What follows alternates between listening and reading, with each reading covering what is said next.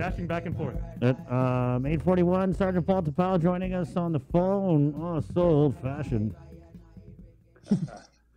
Oh, God, so 2010. Stay connected. Stay connected. Right on. I apologize. I have issues with my my data or my data. Oh, you reached your limit? No, I think there was a disruption in our service and our carrier, but it's always good to stay connected. But hey, good morning, man. Good morning, everybody. Good morning, Sabrina, Jason, Joser, Chris. How you guys doing? Morning, Sarge. Doing pretty good. Sarge, good work with that capture of that murder suspect yesterday. Are you able to provide any other details on it other than what was released? It's really, we want to, first and foremost, the Guam Police Department, we always regret, reporting.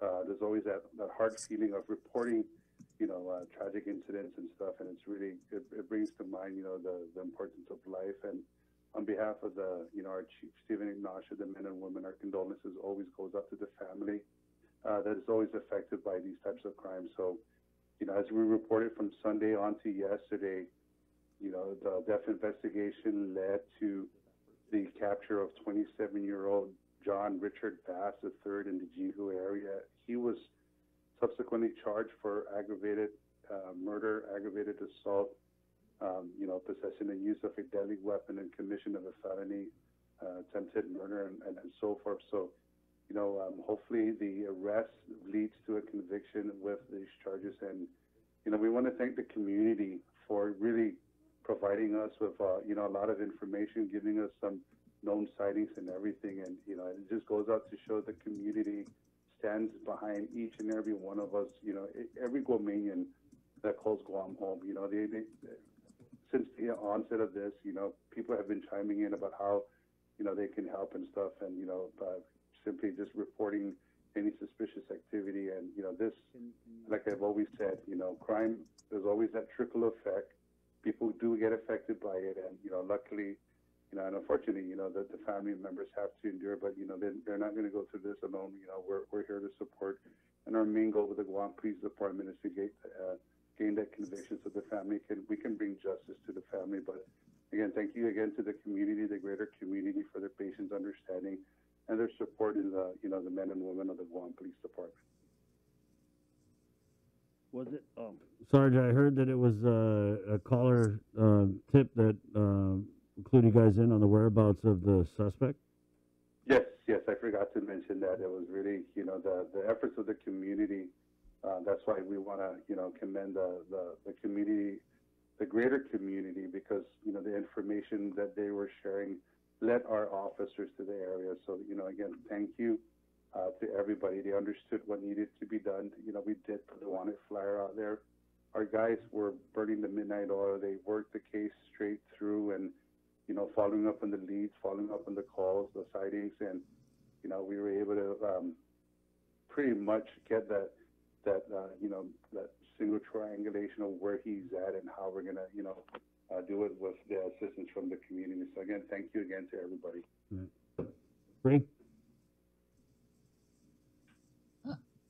Paul, do you have any other information about this case? Any specific details as to what happened at Hotel Mayana that led up to this incident?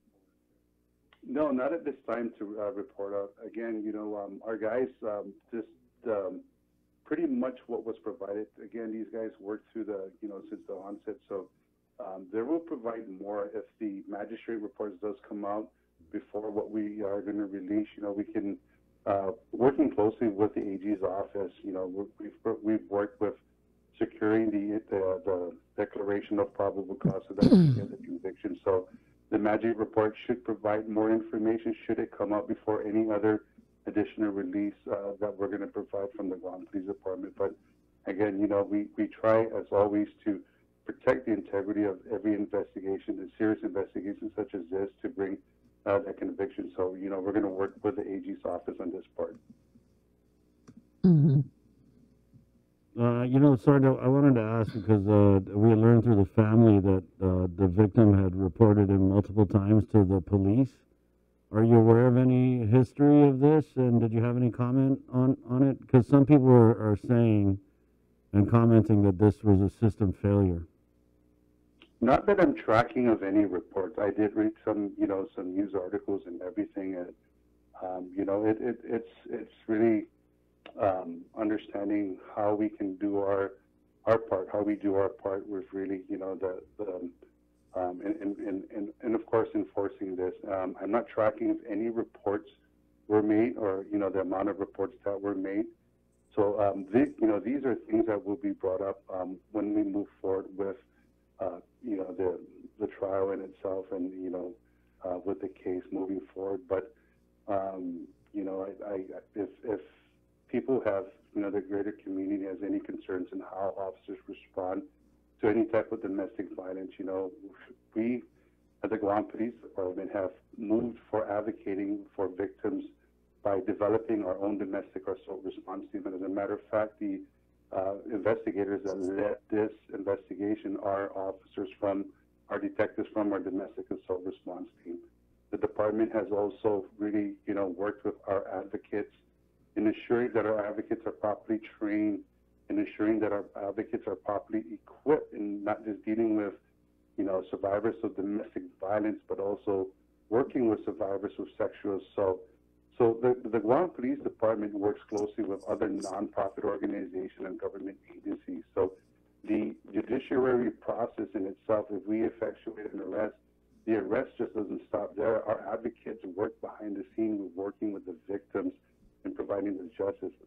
Whether to say that things may fall out, fall through the crack, it's really hard to gauge and track. But I do know that, from the chief of police, to the management, we've assured that the services that we provide to the community, our patrol officers, which is, I don't want to say it's basic report taking. It's mandated that we apprise the victims of their rights. So, this is where we've taken domestic violence to another level where we're working and apprising the victims. Now we call them survivors of their rights and what they can achieve with, going through issues with domestic violence and family violence cases. It really is a battle that we're seeing throughout the greater community in understanding how we deal with domestic violence. But the Guam Police Department we have a working mechanism that's dedicated for this specific crime, for these specific incidents. And I want to commend our DART. I want to commend, KOM. You guys were a part of it and seeing the transformation and providing that, the outlet for the victims of domestic violence and, and sexual assault. Our safe room that was donated by KOM and the sponsors was really, I visited that place, and it's that setting away from the ugliness of what's happening is that, we've partnered with various members of the community to assure the safety of the victims. So really tracking, Chris, to your question about how many complaints and everything, I don't have a tracker for that, but I just want to highlight about what our officers and what the Guam Police Department have in line that deals with domestic and sexual assault cases. Paul, you said you're not tracking it, but a woman was murdered here, and the family is coming forward saying that this is not the first time that they've experienced or have seen Mr. Bass exhibit these sort of violent tendencies, right? So do you think maybe GPD should track this? Maybe GPD should know when they're responding to incidents like this or calls for help from survivors or victims, that they should know who they're dealing with? I mean, if you get a name, hey, so-and-so, he's beating up on my mom, wouldn't GPD look up in their system? Okay, we know this person we've had complaints about him in the past. This person Isn't that something that you guys do before you go to a scene or to a call where someone needs help? So initially, in the initial response, right, from our patrol level, we have the data information that's available to us. We punch up and everything, right? And people, we need to understand the primary role, right?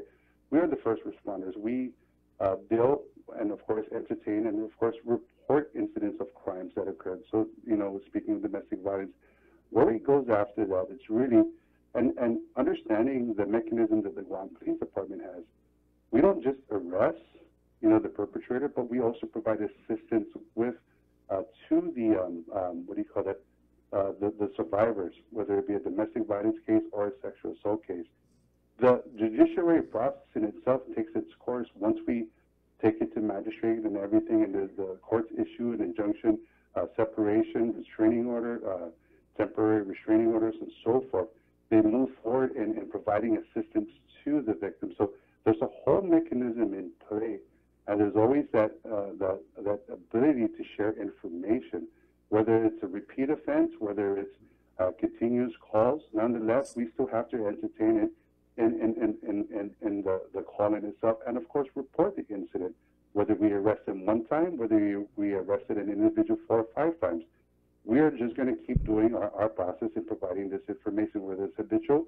Maybe we need to look at the bigger spectrum of what we need to do to ensure that we break the cycle, and that's always been our model of our domestic assault response team, is to really end the violence and by breaking that cycle of violence. How are we able to do that? We can't just do it with an enforcement process. We also need to get our nonprofit organizations involved. We also need to get our multi-agencies that the government provides involved for this, because where it stops with GPD, it's really, people just think it's there, but we also have our advocates that check with the survivors to see how they're doing, to see what we can do to help. Many years ago, we had a program initiative with the coalition, Project Hope, where we provided, GTA provided funds for our survivors so that they can reach out to our advocates. They can reach out to the services that the courts have. They can reach out to see where the process of the trial is going and everything, because it's a long process. And, our part in what we do, it's the primary phase and everything. It initiates the safety of the victim or the survivors by first separating the violent offender and hopefully getting him or her incarcerated, and providing the safety net for the survivor. So, the process in itself, from how do we deal with this? GPD's role is really being able to author, report, and to gain that conviction so that we can provide the safety here on out. Now, how do we deal with habitual cases such as this, right?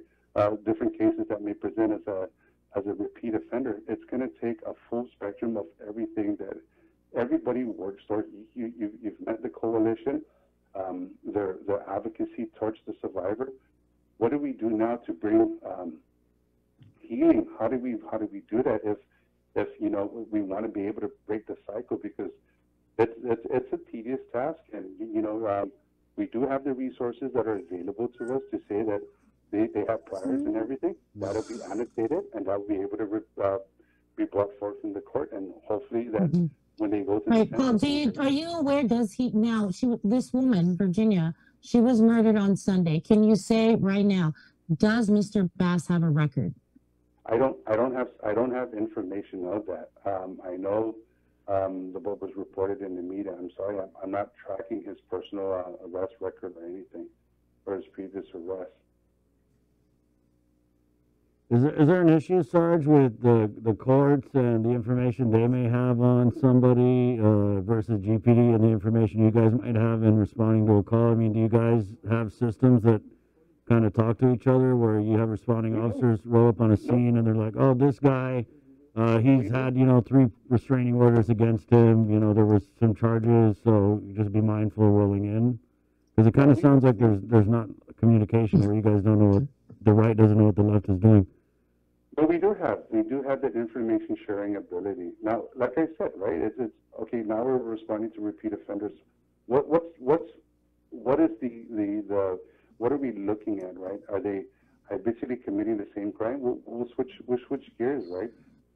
Those that are suffering through addiction, how many times have they been arrested? It will show he's had priors, he's been arrested, he's been adjudicated. This how many times the system will pop up. And of course, this is the network information sharing with the respective agencies. So we do have that in play. We do have these things, but it's the individual in itself. What are we doing? As a we just arrested you 2 weeks ago. What are you doing now? That may be the mentality of the officer. I just had a run-in with this individual, and we're back at the same call. It's just The cycle repeats itself.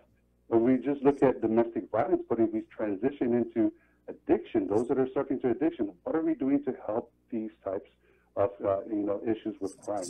So understanding, please, and I want to be specifically clear.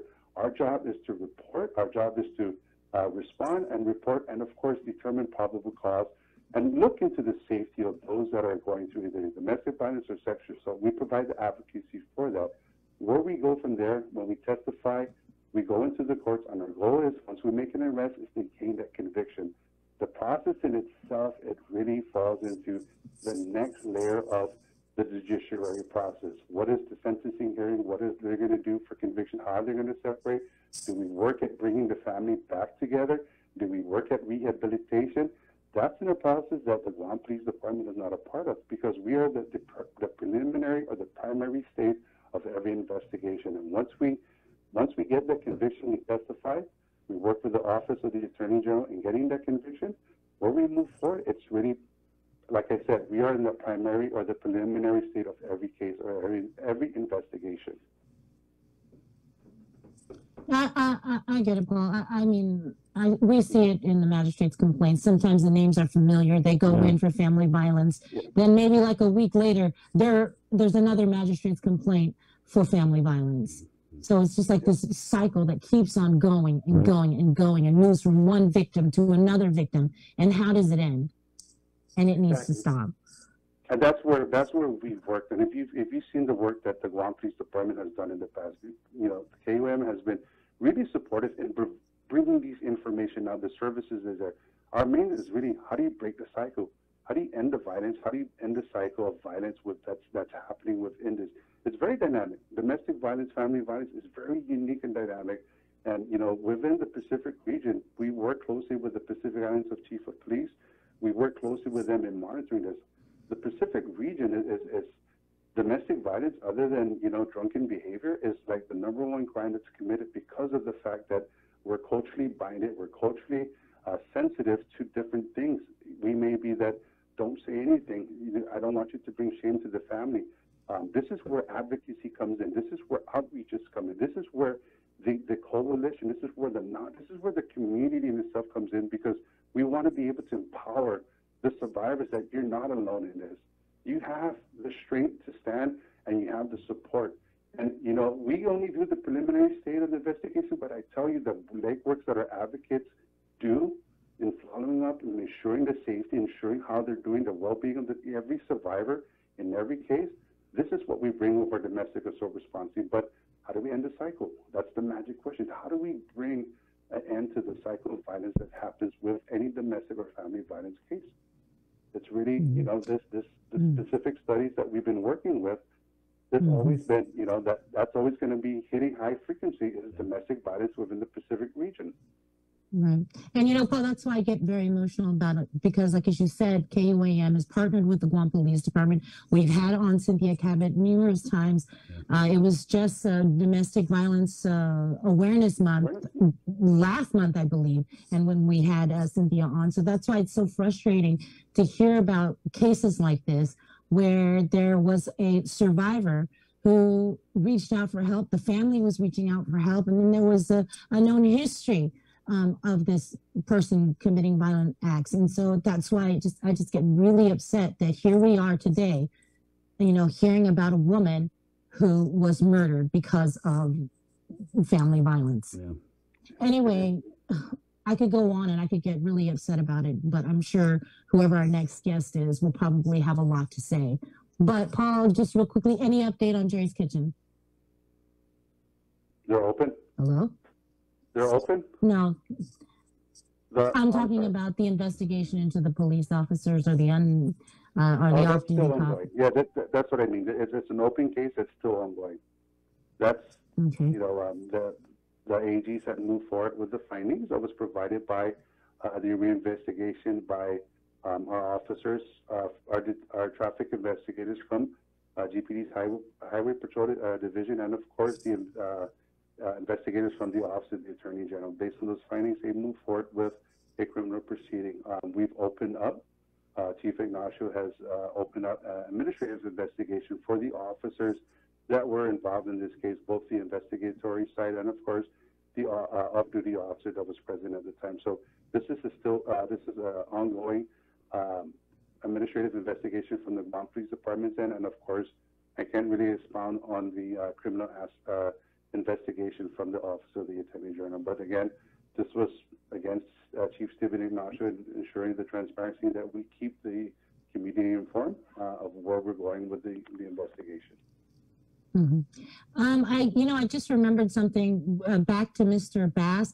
Was there any truth that he was sent to the hospital after he was captured?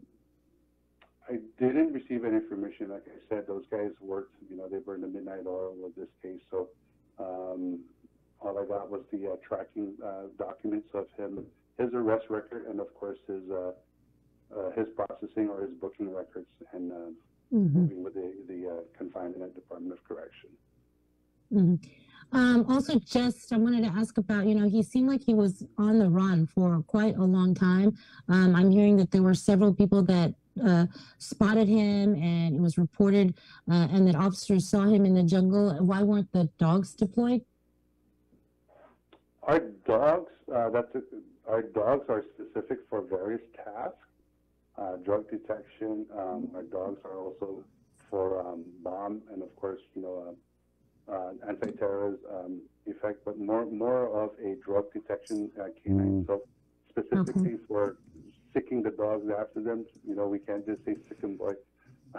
They're bred and trained for specific tasks, such as drug detection and, of course, bomb and explosive detection. So having them scour into the jungles and everything, it's a greater risk to the dog in itself, and of course the work that entails for the specific working dog that's assigned to the handler. It's not conducive to what the environment at hand. Are you able to say, Sarge, because when on the videos it looks like his clothing is it's pretty torn up. Was that something that happened during the alleged crime or in the apprehension of the suspect? I don't know, sir. I won't be able to answer that. I don't have any information as to that. That's what's circulating on social media, so I don't know. The copy, I won't be able to, really give a definite answer to that. Right. Okay, Sarge. Roger. You good, Bree? Any results from drug tests? I know that the last report that Chief Ignacio provided was that we're doing good. There was nothing of concern. I don't know the numbers. I can't really give a definite number because I want to, provide, of course, the understanding and transparency of what we're doing. Okay, so then did anybody test positive that you know of so far? Not that we're tracking, no. Okay. All right. Sarge, one test we don't want to score high on. Right, yeah. Just real quick on Project U, because we know that it was tabled because of a positive COVID case last week. Is there a status update on this program? Yes. So because of majority of our youth mentors have been inoculated, we were tested yesterday, so that will bring us to day 6. And the good news is that everybody that was a part of that has been cleared with a negative test, but we're still erring on the side of caution. We're just gonna, go ahead and telework from home for additional 3 to 4 days, and we're gonna test again to assure. But that's a good thing. We still need to wait for the 14-day quarantine for the participants, and in doing so, we're moving forward in a relaunch effort, and we'll provide more. I'm anticipating that maybe by next week, and bringing forward the program. The full length of the program back to the participants because of this interruption. But we're working closely with the Department of Public Health and Social Services. We're working closely with our Safe School partners.